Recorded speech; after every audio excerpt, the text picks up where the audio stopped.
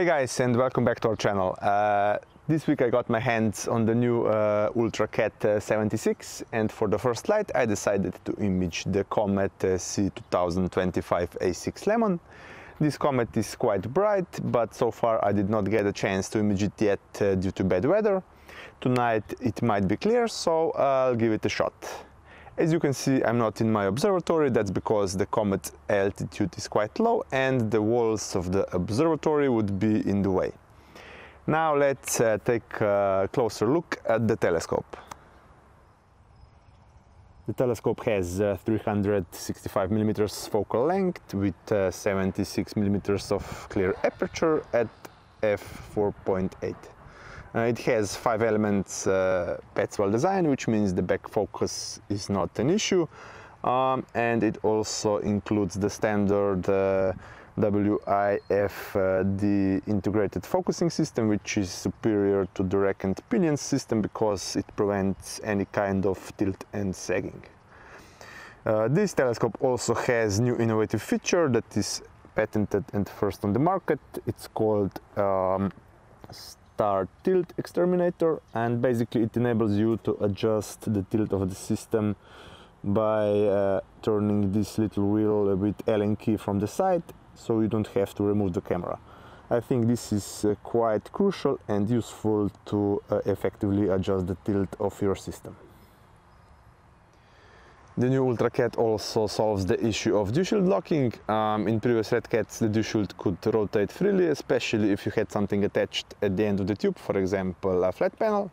But now you can simply position the dew shield in the rotation you want and lock it down with Allen key.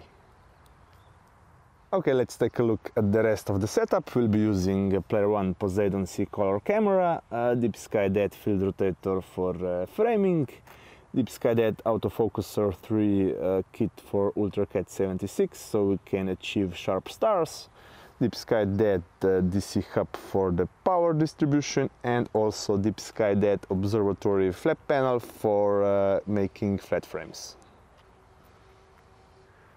We'll also be using all-sky camera enclosure light for pier monitoring and time-lapse of the session.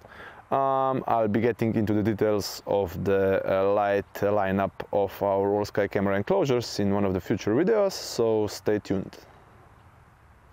Okay, so everything is set up. Now it's time to wait for the evening and hopefully clear skies. Okay, the sequence is starting. I just polar aligned the telescope and set up the sequence in Nina. The only issue is that the comet is right at the border between the clouds and clear sky. Here's a Big Dipper and the comet is right here on the border, somewhere there. We'll see if we manage to catch it. Hopefully the clouds will be clearing up even more because the forecast is clear for this night, so this also shouldn't be here at the moment according to the forecast. Okay, the comet is still outside of the clouds, we can see it.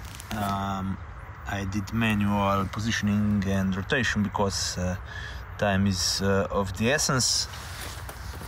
It's getting lower and lower and will soon hide behind the clouds if they don't clear up, so I'm gonna try to capture as many frames as possible in this time. Unfortunately, the clouds didn't clear up in the beginning of the night, so I only got a few glimpses of the comet through the clouds. I also tried to capture it again the following 2 evenings, but the conditions were even worse. However, there is a silver lining to the first attempt. Later, during the first night, the clouds did clear up, so I decided to use this chance for capturing Andromeda Galaxy and see how the UltraCat performs. Here you can see aberration inspection of a single unprocessed frame. The stars look pretty solid, but there seemed to be a tiny bit of aberration present in the corners. That's why I decided to inspect the frame in a step tilt inspection tool and got only 0.3 to 0.4 full width half maximum spread across the field, which is actually pretty good. So I think I'm not dealing with any major tilt or misalignment. The post-processing tools like Blur Exterminator will make light work of this, but I wonder how the full frame image would look. I might try to use my Sony to test this in the future. Now it's about time to take a look at the post-processed first light data. The comet is barely visible, but is actually a bit better than I expected, so let's say I managed to capture it. As for the Andromeda, I must say I'm pleasantly surprised by the amount of details, considering this is just a few hours of the data. At this point I was about to finish the video off, but decided to wait a few more days because the comet was still getting brighter, and exactly 1 week later, after the first attempt, I got another chance due to the unexpected clear sky window.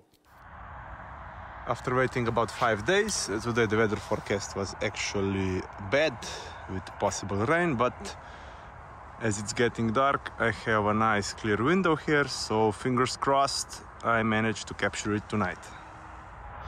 Now it's already pretty dark and it is still clear except for a few small clouds and the moon, but the moon is still in early phase, so it shouldn't cause too much of a trouble. Let's check out how single 60 seconds exposure looks through the ultracat. If we can see any details. This comet is getting better and better, I think. It's pretty bright even on a single exposure, and we can see the tail easily on a single frame. But I'm not sure if this is ion tail or dust tail. We'll be able to tell after we stack the images.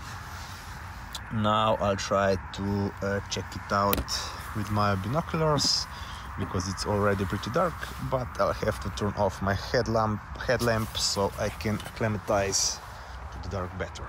Let's see how it looks. The comet was very obvious in my 10x50 binoculars, and I also showed it to my kids.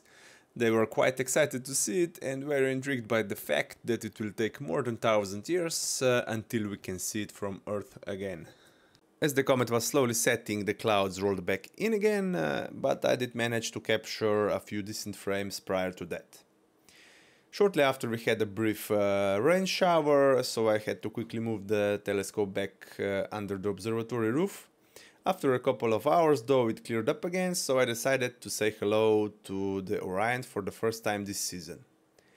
I pointed my telescope at the Witch's Head Nebula to do another test of the new UltraCat 76. Time to check out the captured data and finished images. I'm really happy I was able to test the UltraCat 76 while imaging the Comet Lemmon. If you have any questions or comments about the telescope, gear used or the finished images, do not hesitate to comment below. Stay tuned, and as always, clear skies.